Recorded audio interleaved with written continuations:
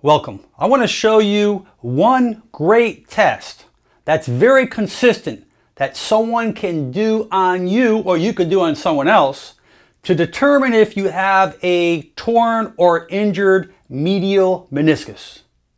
A medial meniscus is that cartilage between the thigh bone and the bone below, the tibial bone.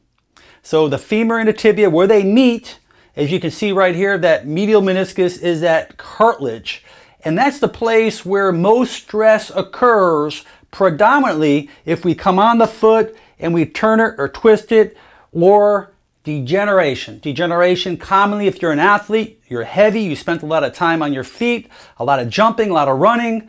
This can cause wear and tear in that inside of that knee joint called the medial meniscus. Now you have a lateral meniscus on the other side, but that is not as affected nearly as a medial meniscus. Medial meniscus, I would say about 85 to 90% of the time, that is the area that causes lots of problems. She's having pain along the inside medial aspect of the knee.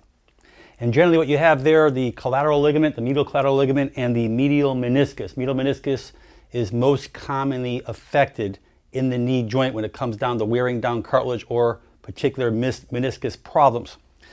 We're going to show you the Apley's compression test. Apley's compression. You can do this. Someone can do this on you. The best way to know if you have knee problems in that meniscus, if it's torn, if there's an issue, there's a problem, if it's inflamed. If it's the inside of the meniscus, the trick here is to point the heel towards the side of the meniscus, which is the medial side. So the medial side is here, and the inside, we're going to take the heel and bring it this way. Okay, so we're taking the whole foot and we're turning the heel inwards. As we turn the heel inwards, we're going to push straight down pressure.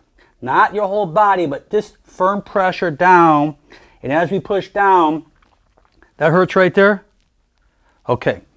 That means her meniscus is doing fine. So I'm pushing straight down on the meniscus, and that's where we're stressing the joint. So when someone does this to you, remember, 90 degrees at the knee, turn the ankle where the heel is facing inwards towards the meniscal side, toward the medial side, and you're going to push straight down. Apley's compression. If it's positive and we push down, you will know it. They will jump off the table. They will say, ow, that hurts.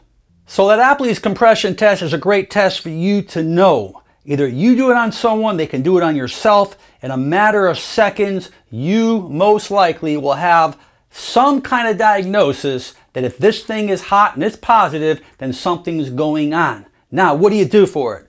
Well, physical therapy, ice, ultrasound. There are exercises. Most people with these conditions don't even know they have a torn meniscus.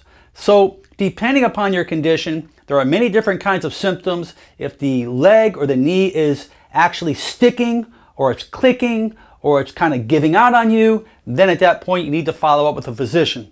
But in most of these cases, the body can resolve a lot of these conditions. Most important is you have the proper diagnosis. Hopefully this information is helpful for you. Leave your comments below, share this video with others, subscribe if you haven't, so you can continue to receive the best of the self-help videos here on the internet. And most important, make it a great day. I'm Dr. Alan Mandell.